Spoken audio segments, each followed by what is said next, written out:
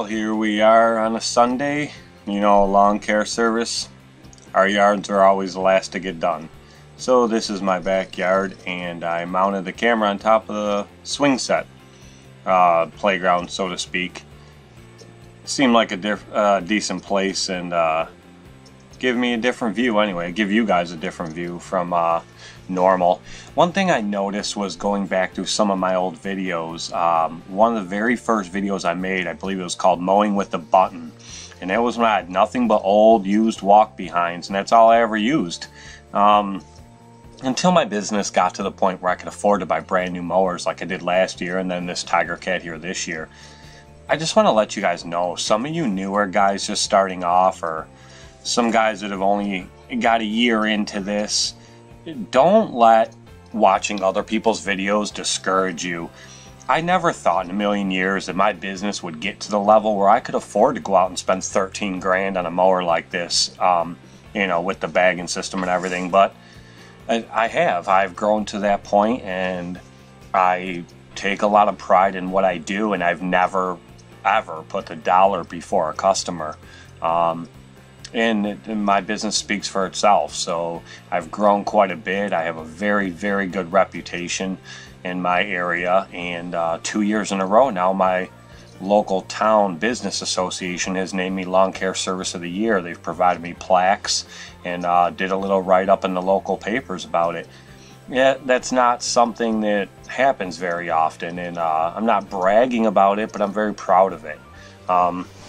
It just goes to show. But anyway, looking back in that old video and seeing that, it just shows that this is what you can get to, and far beyond me. There's a lot of guys on here with companies 10 times the size of me, and it's just what you can get to if you really work hard at it, and it's where you really want to be. I never wanted to be a multi-million-dollar business, and I still don't.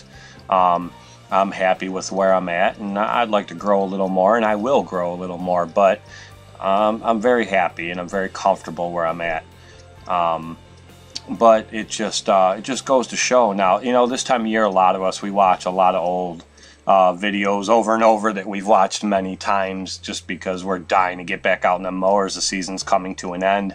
And one that I really do like to watch is, I watch a lot, so please don't anybody get angry or think I'm leaving you out, but I watch a lot of channels and a lot of people's videos, but ones that I really like to watch over and over again is I watch a lot of Brian's from Top Notch. I love his original series from the first year or so he was making them, when he didn't get too out of control with the edits and stuff like that, and it was just about him and his everyday and basic videos. A lot of the stuff like Greg used to put out, he didn't make videos just to edit them into insane movies and all this extra stuff. It was just him mowing and talking about what he does, and very down to earth, very basic, and that's the stuff I love to watch. I think in the last 24 hours I've been pretty bored this weekend just screwing around. I'm pretty caught up and everything. I think I've watched the original 115 vlogs of Brian's recordings.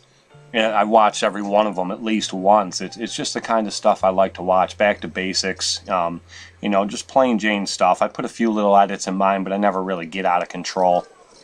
And the same thing with Martin from Mowing and Growing. He's just very basic stuff, and he likes to just film stuff. He gets a little crazy with them edits sometimes, but very, very good quality videos. But the point I'm trying to make is, looking back on my earlier videos, I used to just mulch this up all the time because I didn't have the bagging systems that I have now, and it was no big deal. It worked great. My yard looked phenomenal when I was done. Hell, it didn't look much different than this.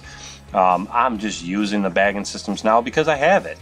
There's no rules or laws that say you have to have it. So just do your thing, guys, and use what you have to use, and do the best job you can possibly do with your equipment, and don't think that you can't make the same kind of money or produce the same type of results just because some of these other guys with videos have insane equipment.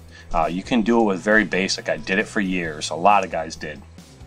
But just spent a little bit of time with my little man here, and he helped me. He went around the whole yard picking up sticks like crazy and helped me get the yard cleaned up for the winter.